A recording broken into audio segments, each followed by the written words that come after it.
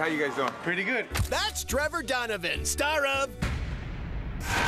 Oh, yes! Seriously, this dude looks like Ken from Barbie. There's a rumor that you might be the new Ken on the new Barbie movie. That's a possibility, yeah. Universal is doing a live-action movie of Barbie. He's perfect for that. He would make a great Ken.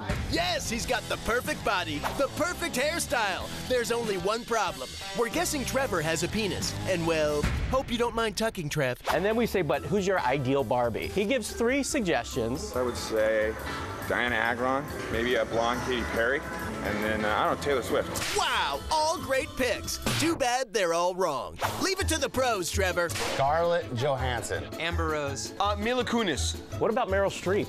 Well, that's a different route to go. Guess we could give Barbie an accent. But no, we have found the perfect choice. Juliana Hough. Juliana Hough's a great idea. She's got the face, she's got the Mormon look. And Ryan Seacrest. Not for Barbie, for Ken. As Barbie's best friend that goes to get the manicures with her.